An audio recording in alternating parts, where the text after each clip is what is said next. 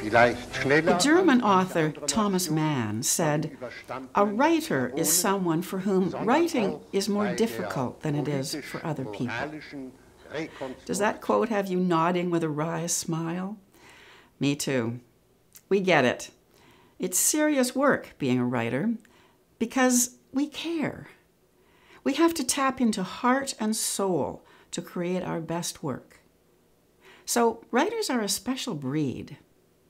Here are 5 telltale signs that you are a writer. Number 1, introvert or extrovert? Writers are often a bit of both. I'm rotten at small talk, but I love shop talk with other authors, and I thoroughly enjoy the lively connection when I mentor emerging writers. This is our tribe. And yet, on the whole, I'd say the writer's personality is an introverted one. Number 2, we are listeners.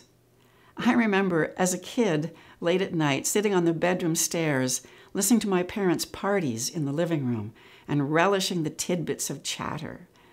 To this day, at parties, I would often rather sit on the stairs and listen than talk.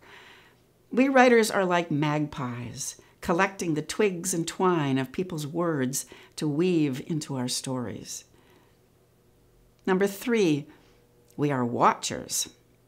People watching is so integral to a writer's temperament, it amounts almost to a need.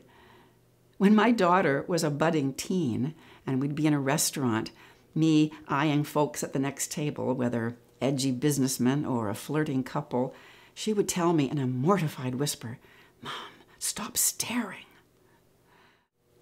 Number 4, we daydream. The loved ones we live with often don't understand our need to simply sit and ponder. It's our way of untangling stubborn plot threads and sifting characters' motivations. Few non-writing people in your life understand that when you're staring out a window for half an hour, you're at work. I blush to confess that when I used to drive my daughter to school, I sailed past the school street more than once, lost in plotting my characters' lives. Daydreaming is part of our job description. Number 5, we cherish solitude. Alone time for a writer is golden. The walk in the woods, the snatched 20 minutes staring out that window. Solitude is crucial fuel in the creative process, and so is quiet. I regularly do Tai Chi, and I love that hour for its dedicated silence. There are enough voices muttering in my head. I guess that's another moment.